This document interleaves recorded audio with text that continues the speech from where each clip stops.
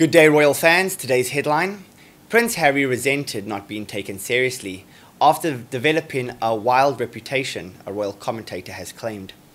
Prior to his departure from the royal family, the Duke of Sussex's rift with Prince William was well publicised.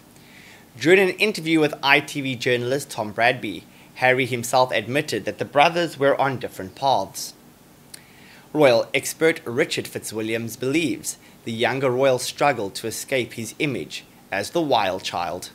He said, Harry's reputation was as the royal wild child for years. William's image was far more serious, however he behaved. Some say Harry resented not being taken seriously despite his military service and charitable work.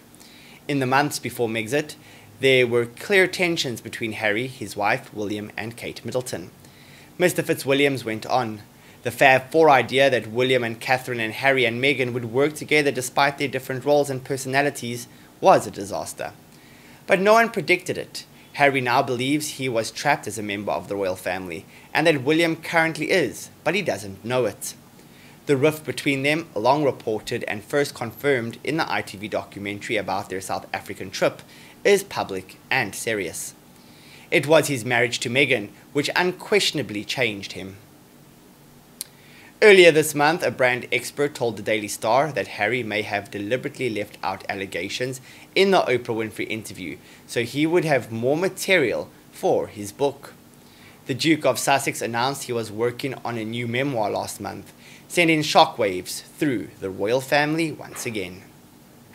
Prince William and Prince Harry are already reportedly nervous about the book's contents. Eric Schiffer, a brand and reputation management expert, shared it could have a significant impact on the royal standing.